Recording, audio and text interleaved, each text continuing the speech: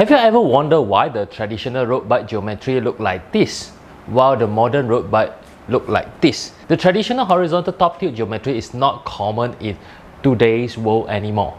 All this was started by a bicycle company from Taiwan. Today, let's dig into some bicycle history and how giant become giant in the bicycle world.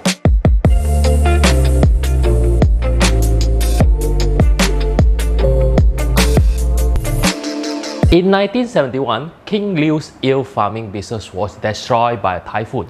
After his eel farming business went down, King decided to start a bike manufacturing company at Taichung. The CEO, Tony Low, joined up with King Liu to drive the business forward, and in 1977, they secured a big breakthrough, which is manufacturing bicycles for US company Swin.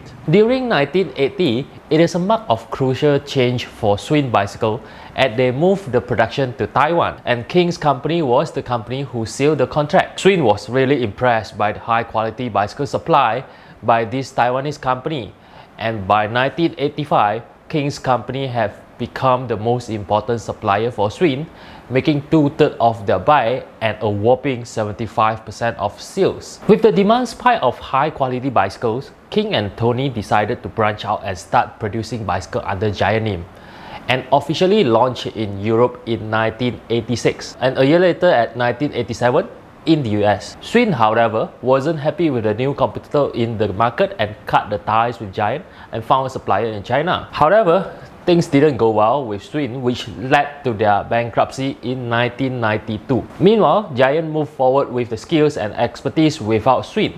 In 1987, Giant introduced their first KDX 980C road bike, which was the first mass-produced carbon fiber road bike at that time.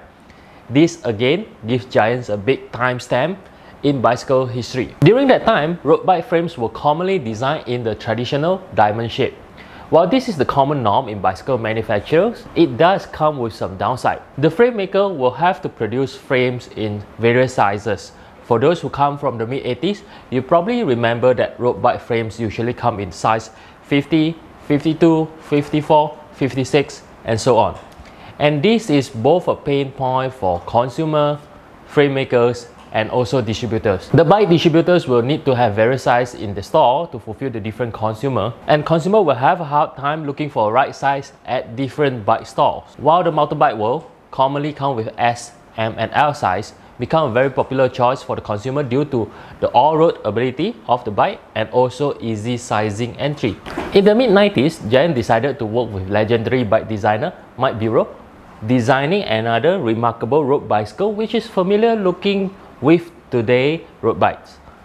A sloping top tilt and a smaller rear triangle frame which inspired from mountain bike at that time. This configuration is said to be stiffer than a more conventional diamond frame design, and it is lighter because less material is used. And this is the starting point of today's road bike evolution. The total compact road TCR were enormous economic benefit for Giant, namely that they didn't have to make 10 frame sizes using 10 sets of tooling. They could mass produce by using 3 more, and that makes a lot of economic sense. In 1997, Giant took over bike sponsorship of Spanish Once team.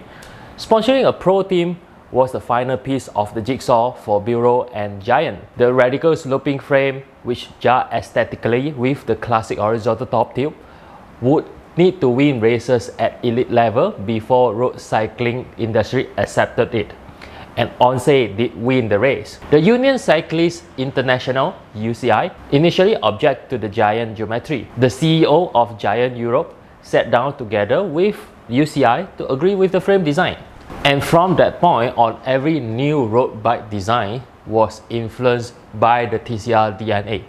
Almost all of the race bikes are designed with the compact geometry.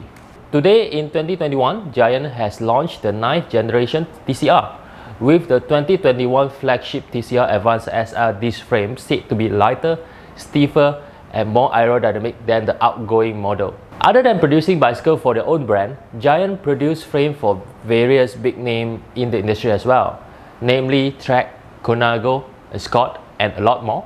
And Giant has been the main brand in the bicycle industry, which is considered one of the brands who are always driving change in the industry. Building their own ecosystem by having an in-house component brand and fitting system, we can foresee Giant will be living by the brand name in the bicycle industry. Now, who knows that a typhoon will make so much impact to bicycle design. That's all for today's video. If you like content like this, do subscribe to my channel and also hit the little bell icon so you will get notification whenever I upload a new video. Until the next one, bye bye.